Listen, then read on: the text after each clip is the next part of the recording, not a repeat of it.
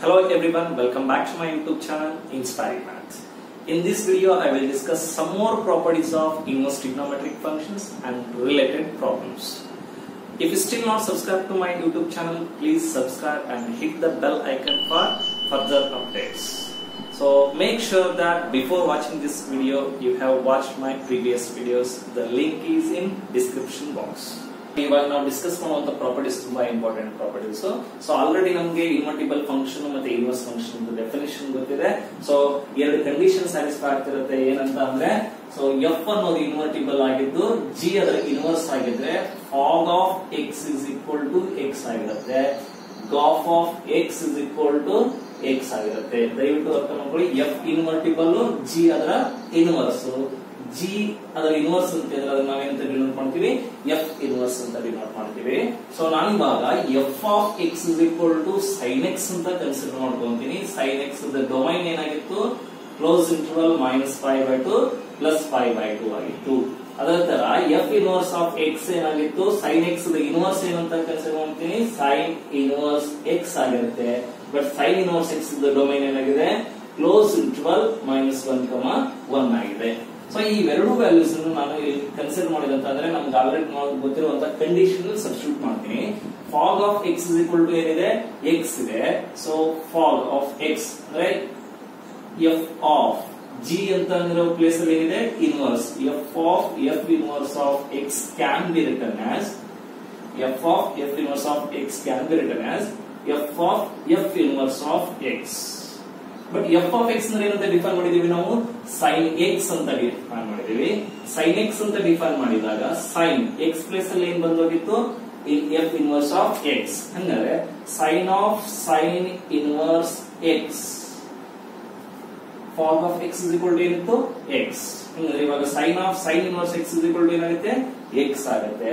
Sign of sine inverse X is equal to X ಆಗಬೇಕು ಅಂದ್ರೆ sine inverse X domain ಏನಿತ್ತು, -1 to 1 ಇತ್ತು. ದಯವಿಟ್ಟು ನೆನ್ಪಿಟ್ಕೊಳ್ಳಿ. ಎಕ್ಸ್ ಬಿಲಾಂಗ್ಸ್ ಟು -1 to +1 ಅನ್ನೋ ಇತ್ತು ಅಂದ್ರೆ ಸೊ ಅವಾಗ ನಾವು sign of sine inverse X ಏನಂತ ಬರೀಬಹುದು, ಎಕ್ಸ್ ಅಂತ ಬರೀಬಹುದು.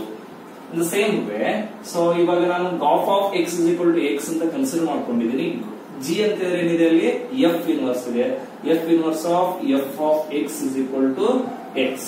But F inverse of F of X ಏನಂತ ಬರೀತೀನಿ ನಾನು, F inverse of F of X that equal to X. F inverse ಅಂತ ಏನಿದೆ ಫಂಕ್ಷನ್ ನೋಡಿ, ಸೈನ್ ಇನ್ವರ್ಸ್ ಎಕ್ಸ್ ಇದೆ. Sine inverse F of X, X place ಅಲ್ಲಿ ಏನಿದೆ, F of X. But F of X ಅಂದ್ರೆ ಏನಿದೆ ಆಲ್ರೆಡಿ ನಮಗೆ, so sine x. Sine inverse of sine x is equal to ಏನಾಗುತ್ತೆ, ವ್ಯಾಲ್ಯೂ ಎಕ್ಸ್ ಆಗುತ್ತೆ. But sine x domain ಏನು, sine x domain ಏನಾಗಿದೆ, -π/2 +π/2 close interval -π/2 +π/2. So ನೋಡಿ, ದಯವಿಟ್ಟು ನೋಡಿ, sine inverse of sine x is equal to X ಆಗಬೇಕು ಅಂದ್ರೆ X should lies between -π/2 and +π/2. Very important condition. So ಇದೇ ತರ ನಾನು ಎಲ್ಲಾ ಟ್ರಿಗ್ನೋಮೆಟ್ರಿ ಫಂಕ್ಷನ್ಸ್ ಅಂದ್ರೆ ಉಳಿದಿರುವಂತಹ ಎಲ್ಲಾ ಇನ್ವರ್ಸ್ ಟ್ರಿಗ್ನೋಮೆಟ್ರಿ ಫಂಕ್ಷನ್ಸ್ ಡಿಫೈನ್ ಮಾಡಬಹುದು. ಸೊ ಡಿಫೈನ್ ಮಾಡೋಕ್ಕಿಂತ ಮುಂಚೆ ಅವರ ಡೊಮೈನ್ ಮತ್ತೆ ರೇಂಜ್ ನಮ್ಗೆ ಗೊತ್ತಿತ್ತು ಅಂದ್ರೆ ಸೊ ಈಸಿ ಆಗುತ್ತೆ. ನೋಡಿ ಇವಾಗ ಕಾಸ್ of cos inverse X is equal to X ಅಂತ ಬರೀತೀನಿ. ಕಾಸ್ of cos inverse X is equal to X ಅಂತ ಬರೀಬೇಕು ಅಂದ್ರೆ so cos inverse X domain ಏನಾಗಿದೆ, ಕ್ಲೋಸ್ ಇಂಟರ್ವಲ್ -1 to +1. ಹಂಗಾರೆ ಕಾಸ್ ಆಫ್ ಕಾಸ್ ಇನ್ವರ್ಸ್ ಎಕ್ಸ್ ಅಂತ ಬರೀಬೇಕು ಅಂದ್ರೆ X should lies between -1 to +1. In the same way cos inverse of cos x is equal to X ಅಂತ ಬರೀಬೇಕು ಅಂದ್ರೆ ಕಾಸ್ ಎಕ್ಸ್ ಡೊಮೈನ್ ಏನಾಗಿತ್ತು, cos x domain ಇದರ reverse. So ಏನಾಗಿತ್ತು, ಸೊ ಎಕ್ಸ್ ಬಿಲಾಂಗ್ಸ್ ಟು 0, π ಆಗಿರುತ್ತೆ. In the same way so ನಾನು tan of tan inverse X ಅಂತಾನು ಬರೀತೀನಿ. Tan of tan inverse X is equal to X ಅಂತ ಹೇಳ್ತೀನಿ. But tan inverse X domain ಏನಿದೆ ನೋಡಿ, ಸೆಟ್ ಆಫ್ ರಿಯಲ್ಸ್ ಇದೆ. ಹಂಗಾರೆ X belongs to set of reels. Tan of tan inverse X is equal to X ಬರದೆ ನಾನು tan inverse of tan X ಕೂಡ ಏನಂತ ಬರೀಬಹುದು, ಸೊ ಎಕ್ಸ್ ಅಂತ ಬರೀತೀನಿ. Tan inverse of tan X is equal to X ಅಂತ ಬರೀಬೇಕು ಅಂದ್ರೆ so tan X domain ಏನಾಗಿರುತ್ತೆ, ಸೊ ಇಲ್ಲಿರುವಂತಹ ಕೋಡೊಮೈನ್ ಅಂದ್ರೆ X belongs to -π/2 so +π/2. Similarly I will prove cot inverse x, secant inverse x, cosecant inverse x. ಹಂಗಾದ್ರೆ cot inverse of cot x ಏನಾಗುತ್ತೆ ನೋಡಿ, x ಆಗುತ್ತೆ. cot of cot inverse x ಏನಾಗುತ್ತೆ ನೋಡಿ x ಆಗುತ್ತೆ. So it is just the game of domain and range, ಯಾವ range ಗೆ so n equal ಆಗುತ್ತೆ ಅಂತ ಗೊತ್ತಿರಬೇಕು. ದಯವಿಟ್ಟು ಉಳಿದಿದ್ದನ್ನು ನೀವು ಪ್ರೂವ್ ಮಾಡ್ಕೊಂಡ್ಬಿಡಿ. ಏನಾಗುತ್ತೆ ನೋಡಿ, ದಯವಿಟ್ಟು ನಾನು ಹೇಳ್ತೀನಿ, cot of cot inverse X ಕೂಡ ಎಕ್ಸ್ ಆಗುತ್ತೆ. Cot of cot inverse X, cot of cot inverse X X ಅಂತ ಬರೀಬೇಕಾದ್ರೆ ಕಾಟ್ ಇನ್ವರ್ಸ್ ಎಕ್ಸ್ ಡೊಮೈನ್ ಏನಿದೆ ನೋಡಿ, ಸೆಟ್ ಆಫ್ ರಿಯಲ್ಸ್ ಇದೆ. It implies X belongs to R, X belongs to R. ಈ condition ನಮ್ಗೆ ಗೊತ್ತಿರಬೇಕು. So ಇವೆಲ್ಲ ತುಂಬಾ important property. So sine of sine inverse X is equal to X, sine inverse of sine x is equal to X, cos of cos inverse X is equal to X, cos inverse of cos x is equal to X. ಇದೇ ತರ ಉಳಿದ ಎಲ್ಲಾ trigonometric functions ನಾನು prove ಮಾಡಬಹುದು. These are very important properties. ಈ properties ನ use ಮಾಡಿಕೊಂಡು ಇವಾಗ ನಾವು ಒಂದಿಷ್ಟು ಪ್ರಾಬ್ಲಮ್ಸ್ ನ ಸಾಲ್ವ್ ಮಾಡೋಣ. ಸೊ ಪ್ರಾಬ್ಲಮ್ಸ್ ತುಂಬಾ ಇಂಪಾರ್ಟೆಂಟ್, 2 ಮಾರ್ಕ್ಸ್ ಗೆ ಕೇಳ್ತಾ ಇರ್ತಾನೆ ಫೈನಲ್ ಎಕ್ಸಾಮ್ ಅಲ್ಲಿ. ಸೊ ಕಾನ್ಸಂಟ್ರೇಟ್ ಮಾಡಿ. ಎಸ್ ನೋಡಿ, ಪ್ರಾಬ್ಲಮ್ಸ್ ಗಳು ತುಂಬಾ ಸಿಂಪಲ್ ಆಗಿದಾವೆ. 2 ಮಾರ್ಕ್ಸ್ ಗೆ ಈ ಪ್ರಾಬ್ಲಮ್ಸ್ ಗಳನ್ನ ಸೊ ಫೈನಲ್ ಎಕ್ಸಾಮ್ ಅಲ್ಲಿ ಕೇಳ್ತಾ ಇರ್ತಾನೆ. ಸೊ ಈ ಪ್ರಾಬ್ಲಮ್ಸ್ ಗಳನ್ನ ಸಾಲ್ವ್ ಮಾಡಬೇಕು ಅಂತಂದ್ರೆ ನಾನು ಅವಾಗಲೇ ಎಕ್ಸ್ಪ್ಲೇನ್ ಮಾಡಿದಂತಹ ಈ ಪ್ರಾಪರ್ಟೀಸ್ ಗಳು ಗೊತ್ತಿರಬೇಕು. ಸೊ ಪ್ರಾಪರ್ಟೀಸ್ ಗಳು ಏನಾದ್ರು ಸ್ವಲ್ಪ ಅರ್ಥ ಆಗಿಲ್ಲ ಅಂತಂದ್ರೆ ಬ್ಯಾಕ್ ಹೋಗಿ ಮತ್ತೊಂದ್ಸರಿ ವಿಡಿಯೋನ ನೋಡಿ. ಸೊ ಅವಾಗ ಅರ್ಥ ಆಗುತ್ತೆ. ಸೊ ಅರ್ಥ ಆದಂತ ಪ್ರಾಬ್ಲಮ್ಸ್ ಗಳನ್ನ ಈಸಿಯಾಗಿ ಸಾಲ್ವ್ ಮಾಡ್ಬಿಡ್ಬೋದು. ಸೊ ಫಸ್ಟ್ ಪ್ರಾಬ್ಲಮ್ ನ ನೋಡೋಣ ಇವಾಗ. ಸೊ ಫಸ್ಟ್ ಪ್ರಾಬ್ಲಮ್ ಏನಿದೆ ನೋಡಿ, ಸೈನ್ ಇನ್ವರ್ಸ್ ಆಫ್ ಸೈನ್ 2π/3 ಯ ವ್ಯಾಲ್ಯೂನ ಫೈಂಡ್ ಔಟ್ ಮಾಡಬೇಕು. So find the values of following ಅಂತ ಹೇಳ್ತಾನೆ. So first problem sine inverse of sine 2π/3 ಯ ವ್ಯಾಲ್ಯೂ ಫೈಂಡ್ ಔಟ್ ಮಾಡಬೇಕು. So this question asked in July 2015, July 2016, July 2017 for 2 marks. ದಯವಿಟ್ಟು ನೋಡಿ, ತುಂಬಾ important, ತುಂಬಾ ಈಸಿ ಇದೆ. Sine inverse of sine x is equal to X ಅಂತ ಬರೀಬಹುದು. Property ಹೇಳುತ್ತೆ sine inverse of sine x is equal to X ಅಂತ ಬರೀಬಹುದು. But ಯಾವಾಗ ಆತರ ಬರೀಬಹುದು ಅಂದ್ರೆ ಎಕ್ಸ್ ಲೈಸ್ ಬಿಟ್ವೀನ್ -π/2 ಅಂಡ್ +π/2. ನೋಡಿ, 5/3 ಅಂತಂದ್ರೆ 60 ಆಗುತ್ತೆ, 62 120 ಆಗುತ್ತೆ, 120 ಅಂತಂದ್ರೆ 90 ನ ಕ್ರಾಸ್ ಮಾಡಿದಂಗೆ ಆಗುತ್ತೆ. ಈ ಎಕ್ಸ್ ಸೊ ನಮ್ಮ ಈ ಇಂಟರ್ವಲ್ ಅಲ್ಲಿ ಇಲ್ಲ. This X does not belongs to our interval, therefore we cannot write sin inverse of sin x is equal to x. So we know that sin inverse of sin x is equal to x if x belongs to -π/2, so +π/2. But 2π/3, so ಈ 2π/3 ಅನ್ನೋದೇನಿದೆ ಅಲ್ವಾ, it does not belongs to -π/2 +π/2. So ಹಂಗಾದ್ರೆ ಈ ಏನ್ ಮಾಡ್ಬೇಕು, ಈ value ನಮ್ಮ ಹತ್ರ ಇಲ್ಲ ಅಂದ್ರೆ, ಈ ಇಂಟರ್ವಲ್ ಅಲ್ಲಿ ಇಲ್ಲ ಅಂದ್ರೆ, ಸೊ ನಾನು ಎಕ್ಸ್ ಆಗಿ ಬರೆಯಕ್ಕಾಗಲ್ಲ. ಬಟ್ ಎಕ್ಸ್ ಆಗಿ ಬರೀಬೇಕು ಅಂತಂದ್ರೆ ಏನ್ ಮಾಡ್ಬೇಕು, ಆ ವ್ಯಾಲ್ಯೂನ ನಾನು ಸೊ ಸಿಂಪ್ಲಿಫೈ ಮಾಡ್ಕೋಬೇಕು. ಹೆಂಗ್ ಸಿಂಪ್ಲಿಫೈ ಮಾಡೋದು ಅಂತ ಇವಾಗ ನೋಡೋಣ. ನೋಡಿ, sine inverse of sine of 2π/3 ನಾನು π - π/3 ಅಂತ ಬರೀಬಹುದಾ? ನೋಡಿ, ತುಂಬಾ ಸಿಂಪಲ್ ಆಗಿದೆ. 3 × π 3π, 3π - π 2π. ಸೊ ಇದನ್ನ ಹೆಂಗ್ ಬರೆಯೋದು ಸರ್, ಇದು ಹೆಂಗ್ ಗೊತ್ತಾಗುತ್ತೆ ಅಂತ ನೋಡಿದ್ರೆ, ಸೊ ದಯವಿಟ್ಟು ನೋಡಿ, ಡಿನಾಮಿನೇಟರ್ ಅಲ್ಲಿ ಏನಿರುತ್ತೋ ಸೊ ಫಸ್ಟ್ ಅದನ್ನ ಬರ್ಕೋಬೇಕು. ಇಲ್ಲಿ ಪೈ ವ್ಯಾಲ್ಯೂನ ಬರೀಬೇಕು. ಪೈ ವ್ಯಾಲ್ಯೂಗೆ ಮಲ್ಟಿಪ್ಲೈ ಮಾಡಿ 3 ನ. ಸೊ 3 ನ ಮಲ್ಟಿಪ್ಲೈ ಮಾಡಿದಾಗ ಬಂದಂತ ವ್ಯಾಲ್ಯೂಗೆ ಆಡ್ ಮಾಡಿದ್ರೆ ಸಬ್ಸ್ಟ್ರಾಕ್ಟ್ ಮಾಡಿದ್ರೆ ಈ 2π ಬರುತ್ತಾ ಅಂತ ಚೆಕ್ ಮಾಡ್ಕೋಬೇಕು. ಸೊ ನೋಡಿ, ನಾನು 3 ನ ಬರ್ದಿದ್ದೀನಿ ಡಿನಾಮಿನೇಟರ್ ಅಲ್ಲಿ. ಎಸ್ 3 ಬರ್ದೆ. 3 × π ಅಂತ ಆಗುತ್ತೆ 3π. 3π ಆಗಿದೆ ಅಂದ್ರೆ 2π ಆನ್ಸರ್ ಬರಬೇಕು ಅಂದ್ರೆ 3π ನಾನು ಏನ್ ಸಬ್ಸ್ಟ್ರಾಕ್ಟ್ ಮಾಡ್ಬೇಕಲ್ವಾ, ಅದಕ್ಕೋಸ್ಕರ ನಾನು ಏನಂತ ಬರ್ತೀನಿ -π/3 ಅಂತ ಬರೀತೀನಿ. ಸೊ ದಯವಿಟ್ಟು ಅರ್ಥ ಮಾಡ್ಕೊಳ್ಳಿ. ಇವಾಗ sine inverse of sine of π - π/3 ಅಂದ್ರೆ 180. ಸೊ 180 ಇದ್ದಾಗ ರೇಷಿಯೋ ಚೇಂಜ್ ಆಗಲ್ಲ. π ಮೈನಸ್ ಅಂತಿದ್ರೆ ಸೆಕೆಂಡ್ ಕ್ವಾಡ್ರಂಟ್. ಸೊ π ಮೈನಸ್ ಅಂತಿದ್ರೆ second quadrant. In second quadrant sin is positive, therefore it will become sin π/3. So ಇವಾಗ ನೋಡಿ, sine inverse of sine x ಅಂತಿದ್ರೆ π/3 ಅಂದ್ರೆ ಏನಾಗುತ್ತೆ 60 ಆಗುತ್ತೆ. Clearly 60 lies in this interval -π/2 +π/2. Therefore sin inverse of sin π/3 can be written as π/3. So ಇದರ value ಏನಾಗುತ್ತೆ, ಇವಾಗ answer ಏನಾಗುತ್ತೆ, ಸೊ π/3 ಆಗುತ್ತೆ. ಸೊ ಈ ಕ್ವಶನ್ಸ್ ಗಳನ್ನ 2 ಮಾರ್ಕ್ಸ್ ಕೇಳ್ತಾ ಇರ್ತೇನೆ. ಸೊ ದಯವಿಟ್ಟು ಅರ್ಥ ಮಾಡ್ಕೊಳ್ಳಿ. Sine inverse of sine x ಆಗಲಿ, cos inverse of cos x ಆಗಲಿ, ಸೊ ಎಕ್ಸ್ ಆಗ್ಬೇಕು ಅಂತ ಹೇಳಿದ್ರೆ ಆ ಎಕ್ಸ್ ಗಳು ಎಲ್ಲಿರ್ಬೇಕು ಅಂತ ಅನ್ನೋದು ಸೊ ಇಲ್ಲಿದೆ. ಸೊ ದಯವಿಟ್ಟು ಇವನ್ನ ಒಂದ್ಸರಿ ಸೊ ನೋಡ್ಕೊಳ್ಳಿ. ಈಗ ನೆಕ್ಸ್ಟ್ ಪ್ರಾಬ್ಲಮ್ ನ ಸಾಲ್ವ್ ಮಾಡೋಣ. ನೋಡಿ, ಸೈನ್ ಇನ್ವರ್ಸ್ ಆಫ್ ಸೈನ್ 3π 3π/5 ಇದೆ. ತುಂಬಾ ಸಿಂಪಲ್. ಈ 3π/5 ಸೊ ನಮ್ಮ -π/2 +π/2 ಅನ್ನೋ ಇಂಟರ್ವಲ್ ಅಲ್ಲಿ ಇದ್ರೆ ಡೈರೆಕ್ಟ್ ಆಗಿ ಆನ್ಸರ್ ಏನಾಗ್ಬಿಡುತ್ತೆ 3π/5 ಆಗುತ್ತೆ. ಸೊ ಇರ್ಲಿಲ್ಲ ಅಂತಿದ್ರೆ ಸೊ ನಾನು ಇಲ್ಲಿ ಎಕ್ಸ್ಪ್ಲೇನ್ ಮಾಡಿದಂಗೆ ಸೊ ಅದನ್ನ ಸಿಂಪ್ಲಿಫೈ ಮಾಡ್ಕೋಬೇಕು. ಸೊ ಬೇಗ ಹೆಂಗ್ ಫೈಂಡ್ ಔಟ್ ಮಾಡ್ಬೇಕು ಸರ್? ಪೈ ಅಂತಂದ್ರೆ ನಮಗೆ 180 ಡಿಗ್ರಿ ಅಂತ ಗೊತ್ತಿದೆ. ಸೊ 180 into 3 ಸೊ ಅಥವಾ ಡಿವೈಡೆಡ್ ಬೈ 5. ಸೊ ನೋಡಿ 5 1s 5 3s 15 ಆಗುತ್ತೆ. ಸೊ 5 3s 15 ಆಗುತ್ತೆ. ಸೊ 3 ಉಳಿಯುತ್ತೆ 36. ನೋಡಿ 3 3s 90. ಸೊ 90 ಆಯ್ತು ಕ್ರಾಸ್ ಮಾಡ್ಬಿಡುತ್ತೆ. ಈ ತರ ಚೆಕ್ ಮಾಡ್ಕೊಳ್ಳಿ. ಇಲ್ಲಾಂದ್ರೆ ಎಕ್ಸಾಮ್ ಅಲ್ಲಿ ಸೊ ಕ್ಯಾಲ್ಕುಲೇಟರ್ ಅಲಾವ್ ಇರುತ್ತೆ. ಸೊ ಕ್ಯಾಲ್ಕುಲೇಟರ್ ಅಲಾವ್ ಇದ್ದಾಗ ಡೈರೆಕ್ಟ್ ಆಗಿ 180 into 3 divided by 5 ಹೊಡೆದು ನೋಡಿ. ಸೊ ಆನ್ಸರ್ ಏನ್ ಬರುತ್ತೆ ಅಂತ ಗೊತ್ತಾಗುತ್ತೆ. ಈ ಇಂಟರ್ವಲ್ ಅಲ್ಲಿ ಇದ್ರೆ ಸೊ ಆನ್ಸರ್ ಈ 3π/5 ಆಗಿರುತ್ತೆ.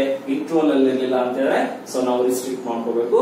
ಸೊ ಅದನ್ನ ಸಿಂಪ್ಲಿಫೈ ಮಾಡ್ಕೋಬೇಕು. ನೋಡಿ ಹೆಂಗ್ ಸಿಂಪ್ಲಿಫೈ ಮಾಡೋದು ಅಂತ ನೋಡಿ. Sine inverse of sine of S ನಾನು ಅವಾಗ ಹೇಳಿದಂಗೆ ಡಿನಾಮಿನೇಟರ್ ಅಲ್ಲಿ ಏನಿದೆ 5 ಇದೆ. ಸೊ ಇಲ್ಲಿ ಒಂದು ಪೈ ನ ಬರೆಯೋಣ. ಸೊ 5 into ಪೈ 5 ಪೈ ಆಗುತ್ತೆ. ಸೊ ನನಗೆ 3π ಬೇಕು ಅಂತಂದ್ರೆ ಮೈನಸ್ ಮಾಡಬೇಕು. ಎಷ್ಟು ಮೈನಸ್ ಮಾಡಬೇಕು ಅಂದ್ರೆ 2π ನಷ್ಟು ಮಾಡಬೇಕು. ದಯವಿಟ್ಟು ಅರ್ಥ ಮಾಡ್ಕೋ. This step is very important. So ನಾನು ಮತ್ತೊಂದ್ ಸರಿ ರಿಪೀಟ್ ಮಾಡ್ತೀನಿ ನೋಡಿ. ಸೊ ಇಲ್ಲಿ ಡಿನಾಮಿನೇಟರ್ ಅಲ್ಲಿ 5 ಇದೆ. ಫಸ್ಟ್ 5 ನ ಬರ್ಕೊಂಡ್ಬಿಡ್ಬೇಕು. ಅದಾದ ನಂತರ ಇಲ್ಲಿ ಪೈ ನ ಮಲ್ಟಿಪ್ಲೈ ಮಾಡ್ತೀಯಾ. ಸೊ 5 into ಪೈ 5π ಆಗುತ್ತೆ. ನನಗೆ 3π ಬೇಕಾಗಿರೋದ್ರಿಂದ ನಾವು 5π ಅಲ್ಲಿ ಸೊ 2π ನ ಮೈನಸ್ ಮಾಡಿದ್ರೆ ಮಾತ್ರ 3π ಬರುತ್ತೆ. ಅದಕ್ಕೋಸ್ಕರ -2π ಅಂತ ಬರೀತೀನಿ. Very important. ಸೊ ಮತ್ತೊಂದ್ಸರಿ ನೋಡಿ. Sine inverse of so sine ಈಗ ಪೈ ಇದ್ದಾಗ ರೇಷಿಯೋ ಚೇಂಜ್ ಆಗಲ್ಲ. ಪೈ ಮೈನಸ್ ಅಂದ್ರೆ ಸೆಕೆಂಡ್ ಕ್ವಾಡ್ರಂಟ್ ಅಲ್ಲಿ ಸೈನ್ ಪಾಸಿಟಿವ್. ಸೊ ಆನ್ಸರ್ ಏನಾಗುತ್ತೆ ಇದು 2π divided by 5 ಆಗುತ್ತೆ. Sine inverse of sine x is equal to x ಅಂತ ಬರೀಬಹುದಲ್ವಾ ಇವಾಗ? ಯಾಕೆ ಅಂದ್ರೆ 2π divided by 5 lies between our interval. ಅರ್ಥ ಆಗ್ತಿದೆ ಅಲ್ವಾ? ಸೊ ಈಗ ನೆಕ್ಸ್ಟ್ ಪ್ರಾಬ್ಲಮ್ ಗಳನ್ನ ನೋಡಿ. ಸಾಲ್ವ್ ಮಾಡೋಣ ನೋಡಿ. ಸೊ ಈ ಪ್ರಾಬ್ಲಮ್ಸ್ ಗಳು ಕೂಡ ತುಂಬಾ ಸಿಂಪಲ್ ಆಗಿದಾವೆ. ಬಟ್ ಈ ಪ್ರಾಬ್ಲಮ್ಸ್ ಗಳನ್ನ ಸಾಲ್ವ್ ಮಾಡಬೇಕು ಅಂತಂದ್ರೆ ಈ ಪ್ರಾಪರ್ಟೀಸ್ ಗಳು ಕರೆಕ್ಟ್ ಆಗಿ ಅರ್ಥ ಆಗಿರ್ಬೇಕು. ಸೊ ಕರೆಕ್ಟ್ ಆಗಿ ಅರ್ಥ ಮಾಡ್ಕೊಳ್ಳಿ. ಅರ್ಥ ಆಗಿರ್ಲಿಲ್ಲ ಅಂದ್ರೆ ದಯವಿಟ್ಟು ಮತ್ತೆ ಸ್ವಲ್ಪ ಬ್ಯಾಕ್ ಹೋಗಿ ಸೊ ವಿಡಿಯೋನ ಮತ್ತೊಂದ್ಸಾರಿ ನೋಡಿ, ಅರ್ಥ ಆಗುತ್ತೆ. ಸೊ ಇದರ ಹಿಂದಿನ ಕಾನ್ಸೆಪ್ಟ್ ಗಳ ಲಿಂಕ್ ನಾನು ಸೊ ಡಿಸ್ಕ್ರಿಪ್ಷನ್ ಅಲ್ಲಿ ಕೊಟ್ಟಿದ್ದೀನಿ. ಅವುಗಳನ್ನ ನೋಡಿ. ಸೊ ಇವೆಲ್ಲ ಅರ್ಥ ಆಗ್ಬೇಕು ಅಂತಂದ್ರೆ ಪ್ರೀವಿಯಸ್ ವಿಡಿಯೋಸ್ ಗಳನ್ನ ನೋಡ್ಲೇಬೇಕು. ಅದು ಇಂಪಾರ್ಟೆಂಟ್. ಸೊ ಅದನ್ನ ನೋಡಿರ್ಲಿಲ್ಲ ಅಂತಂದ್ರೆ ಇದು ಅರ್ಥ ಆಗೋದು ಕಷ್ಟ ಆಗುತ್ತೆ.